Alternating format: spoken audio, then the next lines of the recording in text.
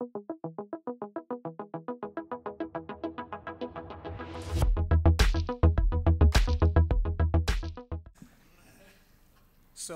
welcome back to day 2. I like this 2-day format. This is pretty cool. I think yesterday you saw that we haven't been sitting on our hands for the last year. Some pretty dramatic changes in the performance of BricsCAD BIM, the capabilities of BricsCAD BIM, a tool that really is pretty amazing considering, I think I brought this up yesterday and we put it on social media, but I don't know if everybody here actually realizes that Jacob did that entire demo on a Dell XPS 15 laptop. 32 gig of RAM, terabyte SSD, and the low-res screen, not the 4K. That was pretty amazing performance. But today we're going to continue the story, and this morning we're going to start out and show you what's new in BricsCAD V19. But before we do that, I have 2 of my very favorite people that I want to introduce. Robert Green, owner of Robert Green Consulting, and a fellow Hoosier. He's from the state of Indiana in the USA, like me. And the dear Heidi Hewitt, who has come to Bricsys and really chronicled her adventures in moving from that other CAD product to BricsCAD over the last year. If you haven't seen her work on the Bricsys blog, you should go there. Not right now, but tonight while you're having a pint, go and check out the work that Heidi's done. They're doing a session about switching to BricsCAD, and I think that it will be very informative for you. That will be the lead-in to other amazing things happening this morning. So thank you for being here, and it's time to start the show. Come on up.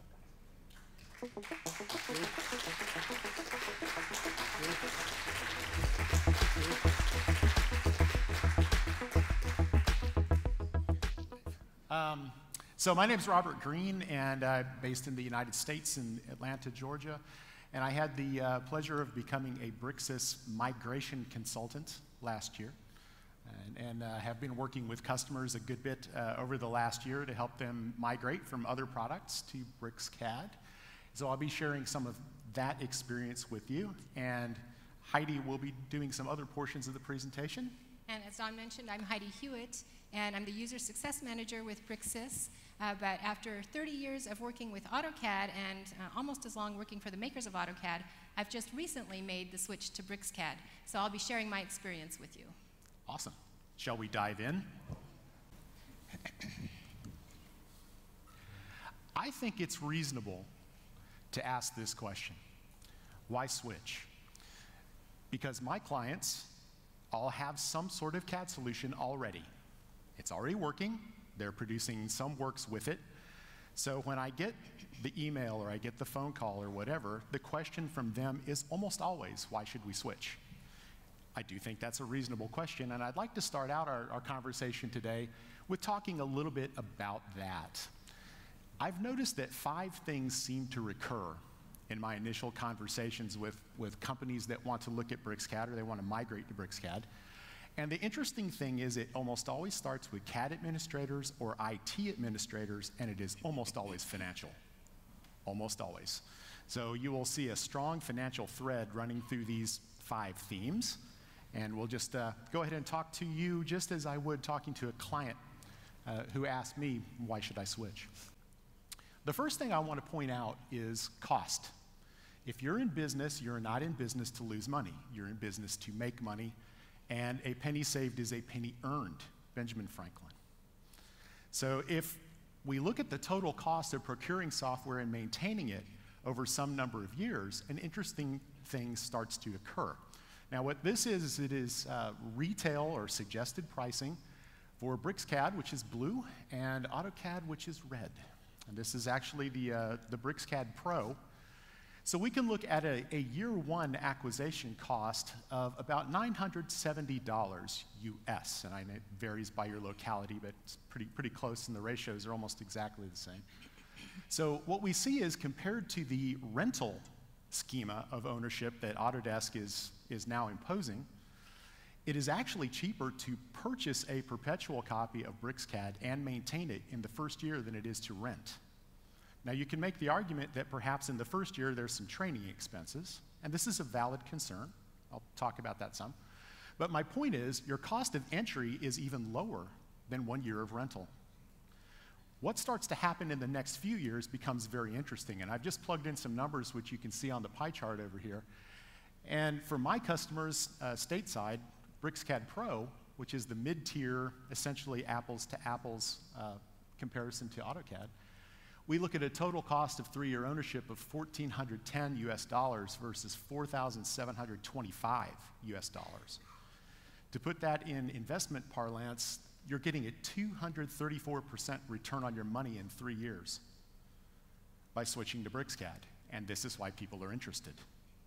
If you do this over 5 years, the numbers jump even higher, 324%. So when you make this financial argument, you immediately have people's attention. Of course, it's not just purchasing software, it's maintaining it and keeping it current. And this is also another area where maintenance factors or costs are lower with BricsCAD than they would be with the competition. At $220 per year, an all-in is the slang for it, an all-in maintenance plan includes upgrades, which you may or may not choose to implement. I think you will, because you'll see cool stuff. And that this way you know that you have access to support ticketing, new product upgrades, everything, so basically all in. You have all the resources.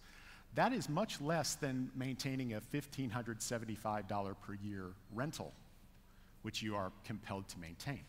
So your year 2, year 3, year 4 cost, substantially lower, much, much lower than being on a rental subscription. This is one thing I was lucky enough to attend a talk yesterday when Mark spoke about, we want you to have freedom of choice. And this is something my customers are very much dialed into. These are perpetual licenses. You can purchase the software, but you can rent it if you want to, if that makes more sense for peak demand. You can run it in standalone mode, you can network it, and you can maintenance it, you can not maintenance it. The point is, you pick what's right for you. And my customers do like this, as compared to, you must rent, and that is it. Ease of adoption. When we're talking about moving from competing popular CAD products that I see out there in the market, the interface for BricsCAD is very familiar. It's very easy for people to move over. It really is, and I'll share some of my tips a bit later in the presentation for how this works. But people really do get moving along quickly. What this means for me financially is I don't have to spend a lot of money training them. Management's ears perk up when you say that. Time is money. And the other thing is, it's perpetual. So what if a financial disaster were to occur and your business were in dire financial straits, which we saw in the 2009-2010 recession in the United States? If everything gets as bad as possible, your software keeps running. If you're on a rental subscription, your software stops running. And while nobody plans on being in a death spiral financial situation, sometimes it does occur. And so this is a good insurance policy to have, to know that it's there. So usually at this point, I've had this conversation with an IT director or a CAD manager or somebody like that up in management of a company, and I'm aware that not all 5 of these factors will be applicable to everyone, but I bet if you do the math on your own, you'll see some of these things jump out of the spreadsheet at you, and it will make sense for you. Do the math for yourself. Don't believe me. Do the math for yourself. And consider the options and consider the flexibilities. And really what I'm hearing is, why would we not switch to this? People just aren't aware. And man, did things change yesterday morning, huh? With the Hexagon involvement, so a much larger, more stable infrastructure. So yeah, it's at this point, why not? Why would you not at least do your due diligence and look at the numbers? Okay? So Heidi, let's say that we have spoken to a company and they're ready to start making the switch, they're financially interested. When we start to switch over, your focus is the user, not the accountant. So how are you going to make people feel easier about doing the switch? So that's a really good question, and as Robert has so clearly shown, BricsCAD makes financial sense. But it's not just about the cost. I've been a user, a CAD user, for 30 years, but not once have I paid for it out of my own pocket. Does that mean that I'm any less interested or concerned about making the switch to a totally new CAD system? Not at all, right? I'm definitely concerned about it because I still have to be comfortable and I still have to be productive. So that's where I'm going to share my experience with you with BricsCAD. So just my first kind of primary 3 impressions as I started working with BricsCAD just recently. First of all, and maybe most importantly, is it was familiar to me. It's DWG based, and which means that all my drawings that I've worked on for years and that I'm still currently working on, I could just bring straight into BricsCAD. Whoops. Knew I had to do that once. So I can bring it straight into BricsCAD. I don't have to do any conversions. I don't have to import geometry. It just comes right in. And I've talked to a few people about it, people that use AutoCAD. And when they ask me, well, what do you have to do? I'm like, no, you don't have to do anything. You just open it. It's just there, and it saves it as DWG. That is the file format. So that is important. But it's more than that. It's the productivity. And when you first open BricsCAD, especially coming from an AutoCAD environment or other similar DWG-based CAD applications, it's familiar right off the bat. And I think you'll see as we show you later this morning, the upcoming release, V19 of BricsCAD, you'll see that's even more the case. We have all the elements that you might be familiar with, ribbons, toolbars, menus, panels, all of them completely customizable. So we've got that very familiar environment that you'd be used to, and if you use the command line, which I know even for myself, I love to use the user interface tools, but when I'm in a rush and I just don't even want to think, I just go to the command line without even realizing it. I'm just keying things in. And it is the same. If you use the move command, the line command, you type M or L, you come right into BricsCAD and just start using it that way. So there's really no transition needed. But that brings us to the next point, which is it doesn't stop at familiar. I mean, that would be great. I would be totally happy to have familiar, but it goes so far beyond that.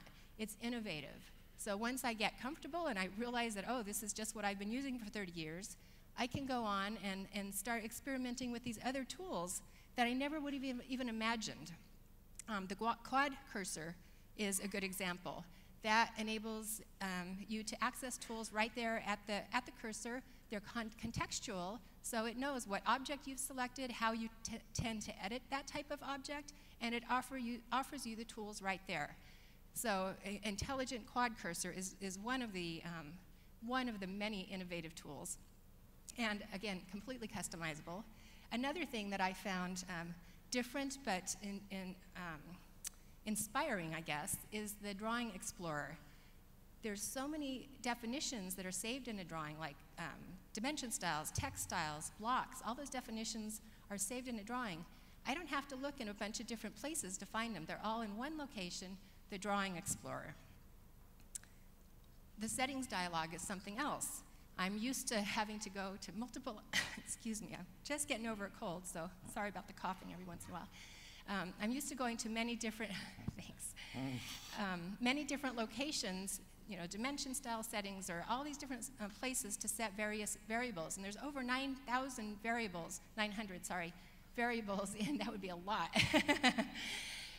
In BricsCAD, I can go to one central location, the settings dialog box, and I can key in, I don't even have to know the exact variable name. As long as I know something close to it, I can key that in and search for it, get right to it. And I want to point out just quickly here, in the upcoming release V19, we have addition or enhancements to the settings dialog box where you can actually see highlighted in blue in this example. It will show you the settings that are different from the default settings. So that's valuable. It's sometimes you get used to default settings and you want to see quickly what's different. But what I find really valuable is if you have a drawing that shows something's just not behaving right and you can't figure out what combination or what variables are different from this other drawing that seems to behave exactly how you expect. You can actually use the Drawing Compare tool in BricsCAD, and if you pull up settings, it will show you the differences between those two drawing settings. So really great enhancements that are in V19.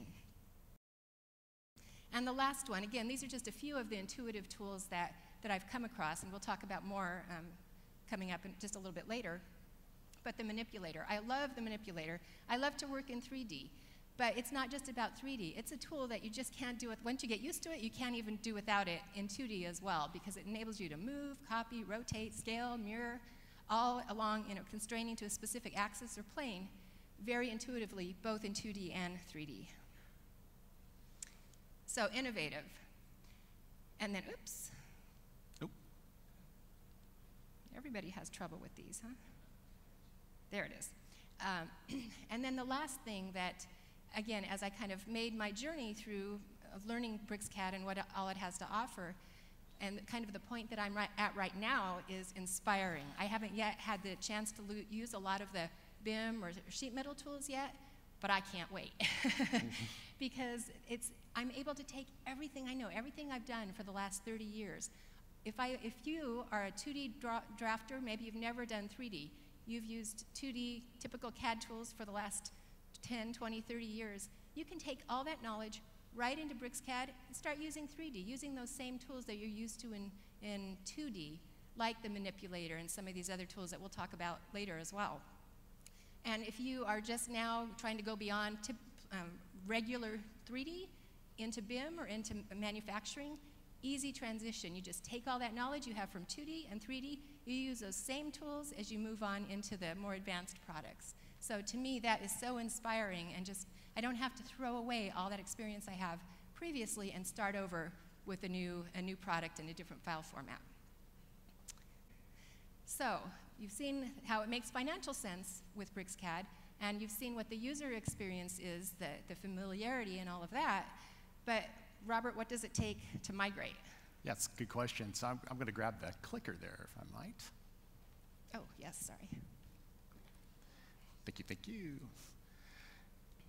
So another question that I'm frequently prompted with is, we've set up a lot of customizations and resources over the years in our prior CAD product, and what is it going to take me to bring that type of automation over? Do I have to start again? Which would be tremendously costly and labor intensive, and the answer is really no. So yeah, what does it take to migrate? It's not this much of an effort. Let's just kind of start with a boilerplate list. We have to figure out what sort of files, customizations, and resources we're going to bring over into BricsCAD. For example, do you have your own CUIs, toolbars, ribbon elements? Those are all portable. Do you have Lisp, which a lot of us probably do? I should have asked, how many CAD managers are in the room? Few, not many, okay. We have a lot of customization investment in these files, and they come right over and they load right in and run. Plotter configurations, page setups, palettes, blocks. A lot of times the CAD engine that you're using is so optimized to the way that you work that bringing these customizations over is going to be a huge financial benefit. It's going to make the cost of implementation much, much, much lower. Sheet sets, your template files, etc. The point is that the assets that you have invested in over the years will come over. They will port over. You do not have to start again. And that makes the migration process that I've done with some of my clients in the range of perhaps a week. And that's inclusive of training and discovery and bringing over the customization. It's not a big effort. It's really kind of surprising. Your network resources, do think about some factors like this. Where are you going to put all these files, right? Your list routines and all your blocks, your palettes, et cetera. In the settings dialog, which I apologize for that being down so low, we can simply go in and set our search paths, and here's a bonus. If you have automation tools like Lisp or registry files that set those for you, they use the same registry keys as that other CAD product. So it'll just put right in there and work straight away. That surprised me. That was a bonus as far as I was concerned. Set up your folders that you're going to need to host the files. Make sure your security is set correctly on that stuff. And then you can go into the settings dialog box and simply push out a profile, which has all of your settings and stuff embedded in it, and you can use that to roll those changes out around all the other machines in your network. So it's very straightforward to roll out as well. Obviously, if you want to have a network deployment, you will need to designate a license server, but it's very straightforward, and you just put in the license keys and away you go. So really the migration of this, I think it's less painful than an upgrade, based on what I've done so far. Okay, one more thing I have to get up on. I have to lecture just a little bit.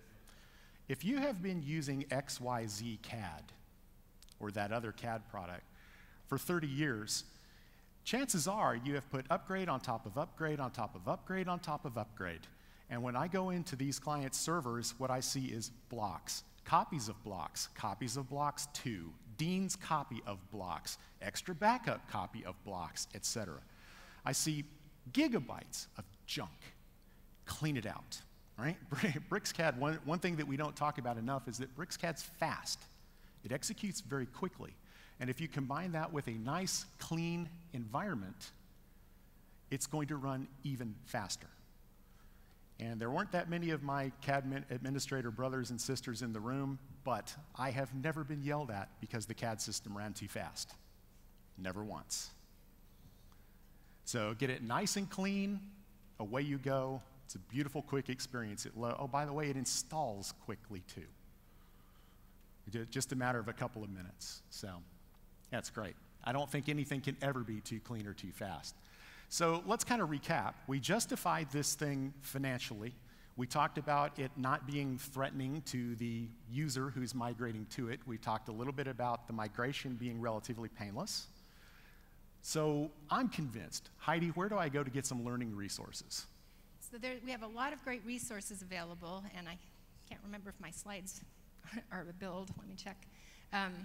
Yeah, so here we have a lot of great resources available. We meant to mention at the beginning and forgot. If you have a QR reader on your phone, you may want to just come up here and capture some of these while we're talking.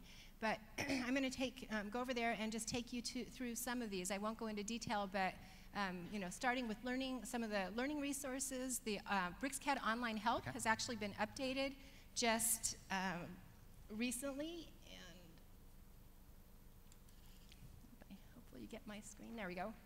So this is a quick look at the updated online help, a great resource for all kinds of help. For our different product offerings, you can click in there and explore the different help tools that are available. There's links to videos, just about anything you can imagine. Also, these lessons, these are relatively new as well. And these are great if you're completely new to CAD. So it's got a lot of fundamental lessons for just getting started in BricsCAD.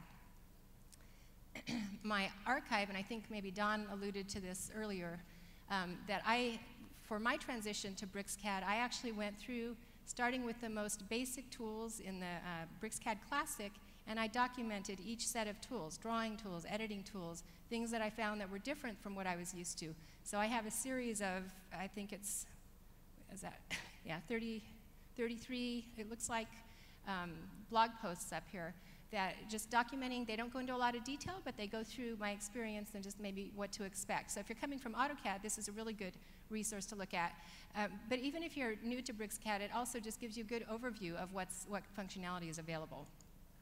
And then we also have this BricsCAD for AutoCAD Users guide, which goes through and it's very detailed about a comparison between BricsCAD and AutoCAD. And the last one I want to mention up here is the YouTube channel, another great resource to go to. If you go to youtube.com/Bricsys, you'll find a lot of different videos up here, including some that we do with Facebook Live, and then after being live on Facebook, we actually post the video up here. So these are just some of the resources that are available.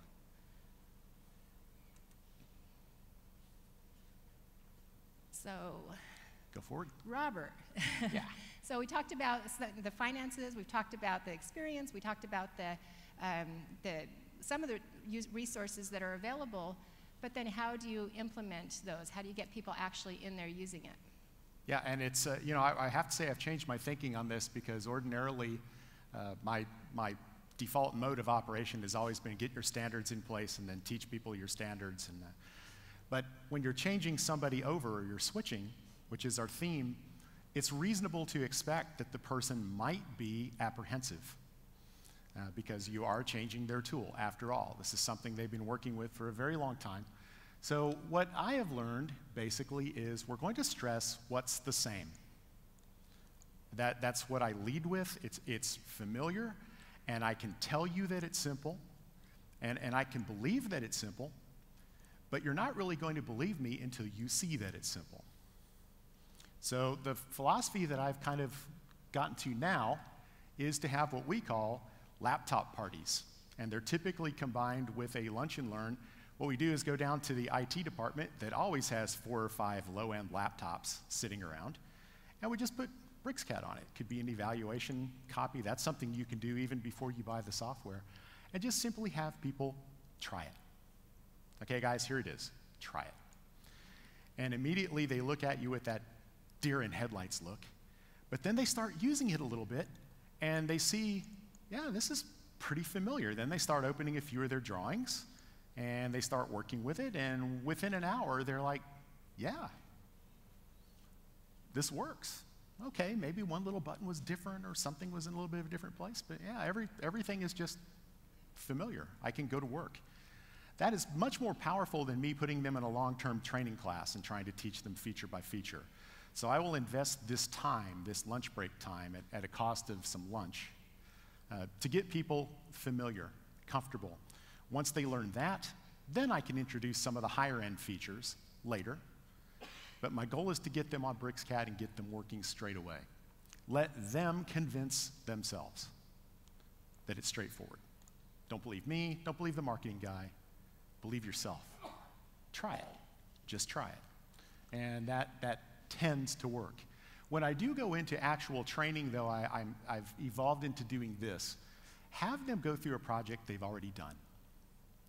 This means that it's a file set that they are familiar with, so they know the drawings. The only thing that's different is going to be the BricsCAD itself.